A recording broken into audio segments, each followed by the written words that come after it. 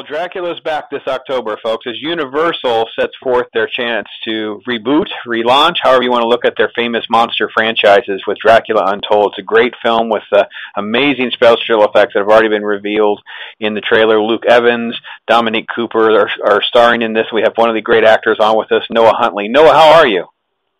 Hi there, Brandon. I'm good. What an exciting project to be a part of. I want to jump right into it. And can you tell us a little bit more than it being a Dracula story? Can you give us a little bit of the insight on kind of how this one's going to be kind of unique? I think it's quite interesting because it goes back to some of the more original Bram Stoker ideas. So we started with Wallachia, sort of past ancient day, 15th, 16th century Romania, so Transylvania, to meet Vlad the Impaler, who is the man who will have to go through the trial, if you like, of Dracula, whether he can complete the trial in order to stay immortal and be with his wife and son, or to become one of the immortals. I wonder what happens. We know how it goes, but it's definitely an exciting journey. And this one will be very interesting. I'm excited about this one as well because it's a first-time director with a project. I know he did a short film called The Draft, but I don't know much about Gary Shore. Tell us what Gary Shore kind of brought to the project and what your experience was with him.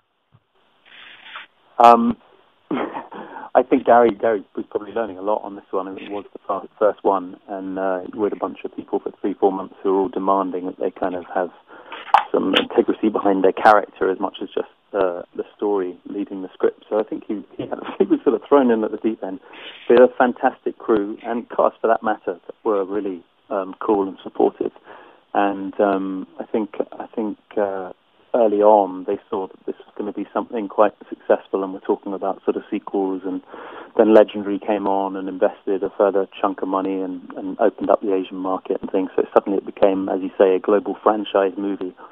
But within all that, I think we've got a really cool story that's not just about effects, which are sublime, and the visual spectacle that's so much part of modern movies.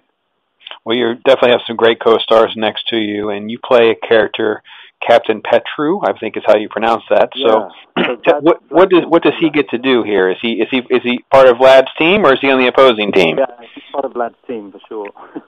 It's a pretty raggle-taggle army really in Wallachia. They're being kind of tyrannized by the Turks under the head of Sultan Mehmed II, who's played by Dominic Cooper.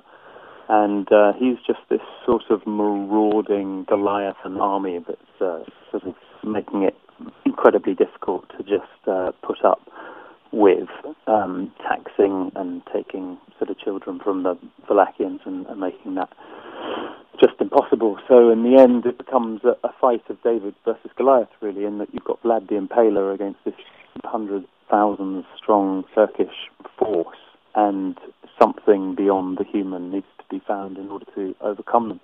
And whether in the historical context of the story that was Vlad the Impaler creating a superstition, almost a legend around his name and instilling fear in his enemy before he killed them, or whether it is something that comes from a more supernatural nature, is blended within this movie really. So that's.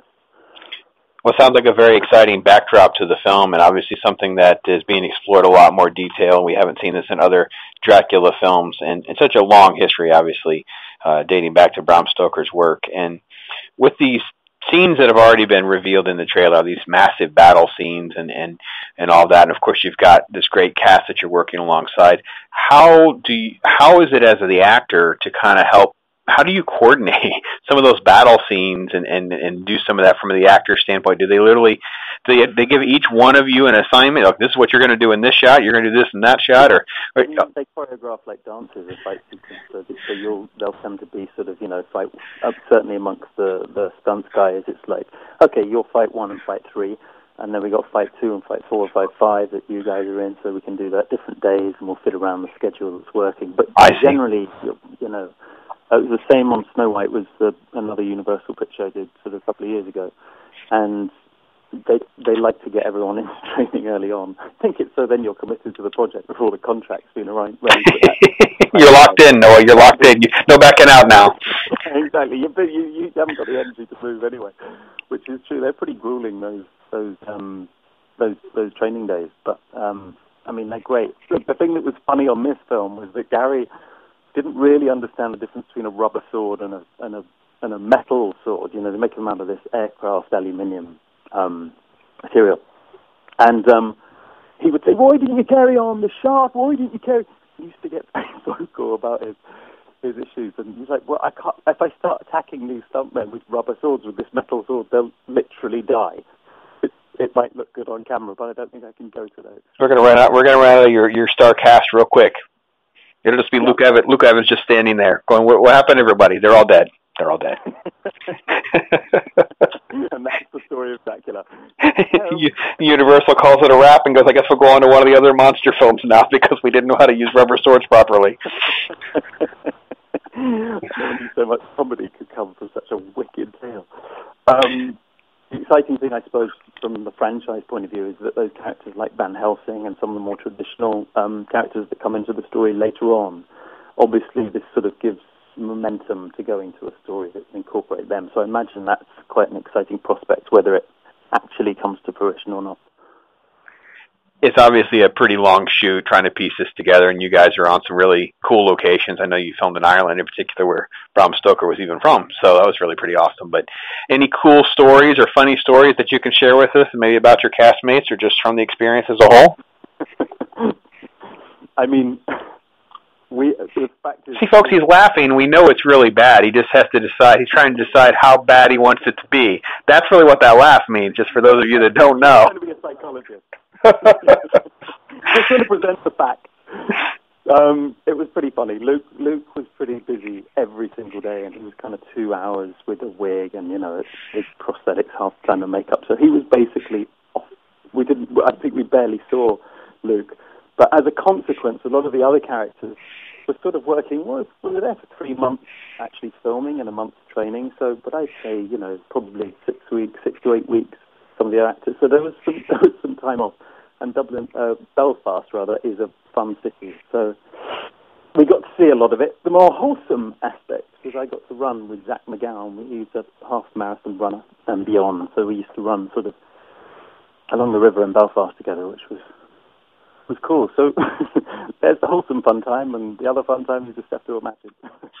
Well, there's a Belfast part and a marathon part. You can fill in the gaps, folks, but we're going to move on.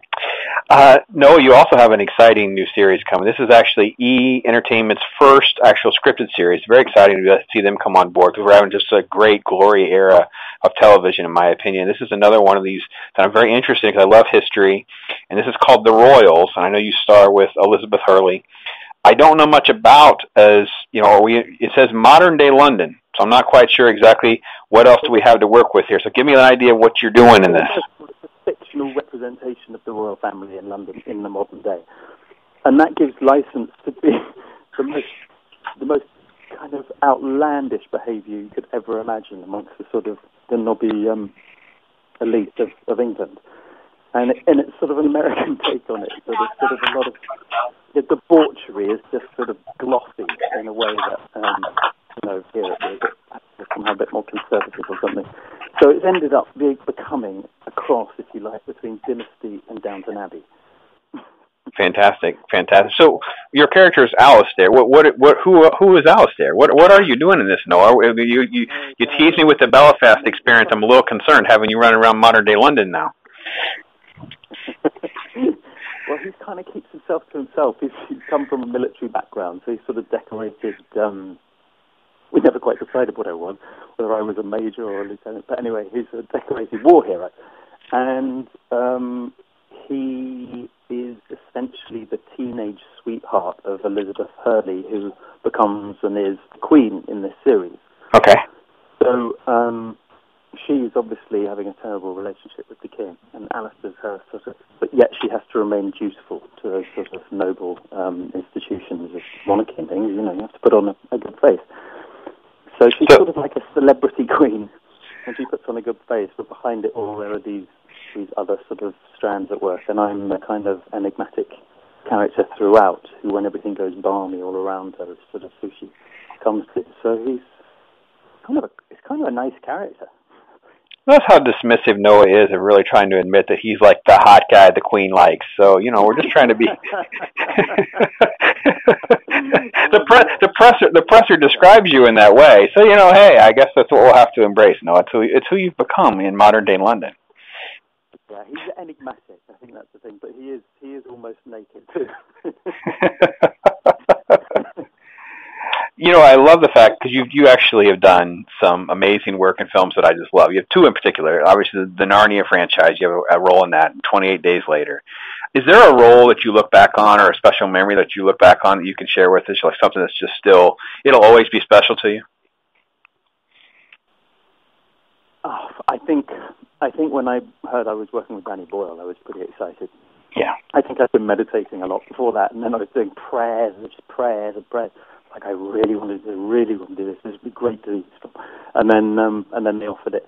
And I just think he's such a visionary, and he's so childlike in his mind. He's a real pleasure to work for. You never feel like children, if they tell other children off, they do it because they feel that's what they ought to do based on adult behaviour. But children really, like Danny, are just sort of creating and excited by creating something that's new and original and worthy. And it's kind of, that's pretty cool. Once you work with him, you kind of know it's not your fault anymore.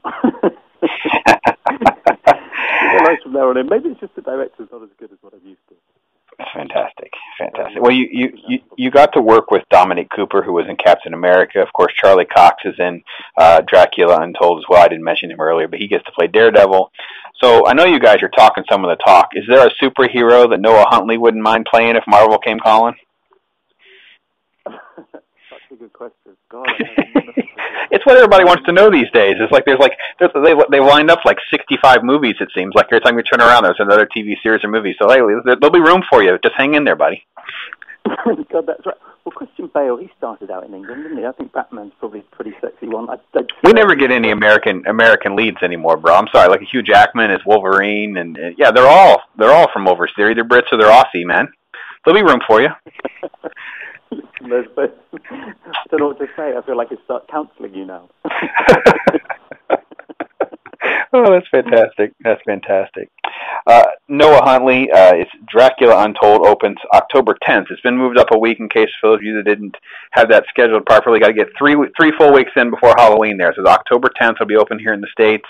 And the Royals opens in 2015, but I don't have a release date. Noah, did they give you any insight on when that actually drops on E? I don't know. They put it there. They're working on the second series now, which is the sort of thing that's in hand, but they're always talking about doing a sort of January, February release. Yeah. But everyone's been very cagey about any specific date, so I'm kind of excited to see. I don't think they'll keep it hanging around for ages. There'd be no point in that. So. No. January, February sounds about right. So I just haven't got an actual date yet. No, so. Well, we will definitely know. The hot guy running around modern day England is what we're going to remember him as, Noah Huntley. But first and foremost, he's now actually, they've built a set for him now, Alex DeLacy. They've built his own cottage, which is obviously where he spends most of his time plotting sort of his evil actions. But that's always been quite encouraging as an actor. You go, oh great, they've built a set. They've built a set for me. They've invested now. Something long-standing. If they don't kill me, if they don't kill me off, I'll at least make it to season 4. Then I'm syndicated. At least my house will. I'll be on a tour. I won't be there. I'm not getting paid anymore, but my house is there. Oh, the truth behind acting and filmmaking and stuff. It's just so funny. We can laugh about these kinds of things. Because you have to laugh, I guess. I don't know what else to do sometimes. But right. The last thing I was expecting was to do a sort of, it's a timed interview, and actually I've laughed so much by having this one. Absolutely brilliant. Noah, thank you again for fitting this into your busy schedule, and I look forward to both these projects immensely. And maybe we'll catch up to talk again soon. Oh, thank you. Cheers, Brandon. Bye.